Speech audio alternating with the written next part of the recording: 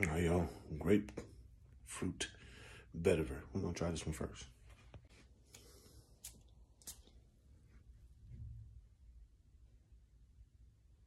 It's grapefruit, all right. Like strong grapefruit. I don't know if I'm like this one. We'll see how it wears on through the day.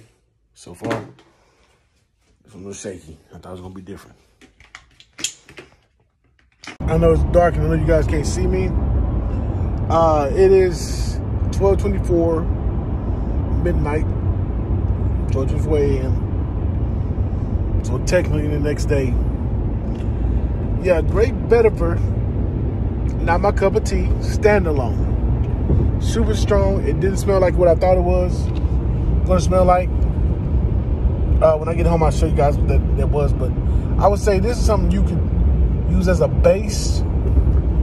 For let's say you got more of a floral, citrusy type fragrance that you like, and you just want to add a little bit of pop, you know, a little bit grapefruit to it, just to kind of, you know, give it that boom. I would do that.